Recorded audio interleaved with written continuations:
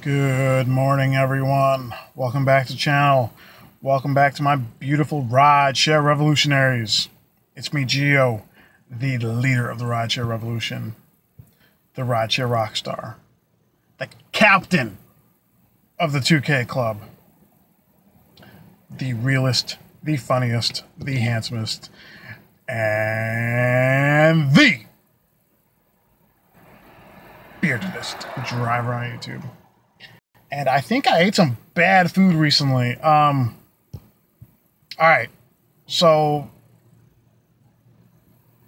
Thursday morning, the morning rush is coming to an end, and I had to use the bathroom really, really bad. And I stopped at the McDonald's on Fullerton, like Fullerton by Ashland, and I used the bathroom, and then I felt bad just like using the bathroom and leaving, so I got, and I was kind of hungry, but I wasn't starving, so I got like one sandwich, right? One sausage biscuit. And I was lethargic. I mean, fast food will wear you out. That's just all the crap they put, all the preservatives, all the sodium will wear you out.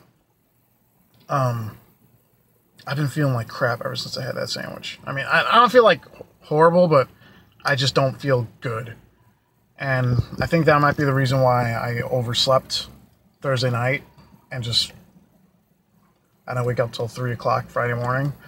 You know what the really disappointing part about that is?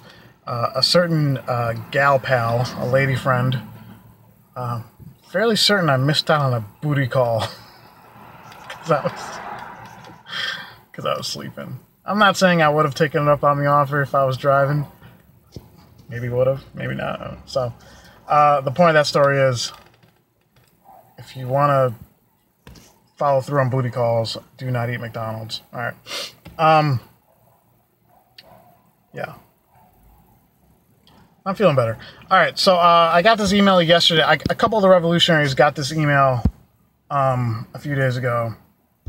And, yeah. Let's black these people out. All right, so let's read along here.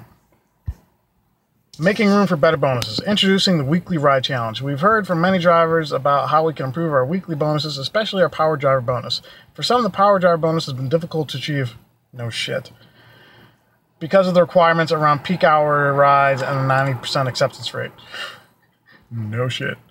To make the weekly bonus more achievable, we're rolling out a new earning opportunity personalized just for you. Yeah, no, me and every other driver in Chicago. Come on, Lyft. Don't lie to me like that. We're making it simpler. No peak hour requirement, no minimum acceptance rate, no car year requirement. You'll see your first weekly ride challenge on Sunday, 8/26. In order to roll out more personalized programs that offer the flexibility you've asked for, we're phasing out the power driver bonus. Yes! That is a big, you know what? Let me finish this. Rewarding drivers like you is a priority at Lyft. We look forward to offering you even more valuable earning programs. Sweet! All right. That is a very, very good thing because the Lyft Power Driver bonus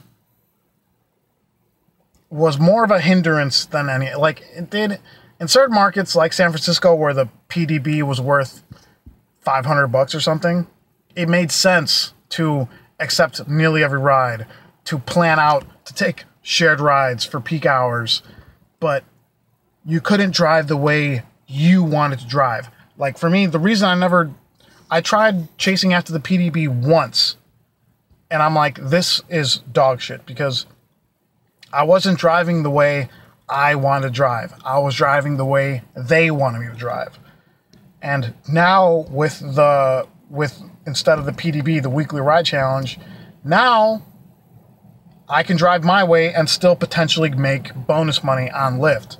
So I'll give praise and credit where it's due. This is a very, very smart move on Lyft's part. I like it. I mean, this sounds 100% better than the PDB. So yeah, no, this is a very good move on Lyft's part to try to get drivers to stay more active on the platform. And I think it's going to work. I think this will, because like I said, the apps, they mostly care about passengers getting rides quickly. And a move like this will mean that drivers will stay logged on Lyft longer to try to hit those bonuses without having a leash around their neck the entire time. So good move on Lyft, and yeah, that's all I got for this one. Oh my god, that corgi's so cute. I want to steal it. Sorry. I'm by the Loop right now. There's so many cute dogs in the city. I want to steal that corgi. It's a corgi puppy. I want it. Alright guys, I want to thank y'all for watching. Everyone, please stay safe out there. Stay driven, stay bearded, and I'll talk to you guys next time. Bye-bye.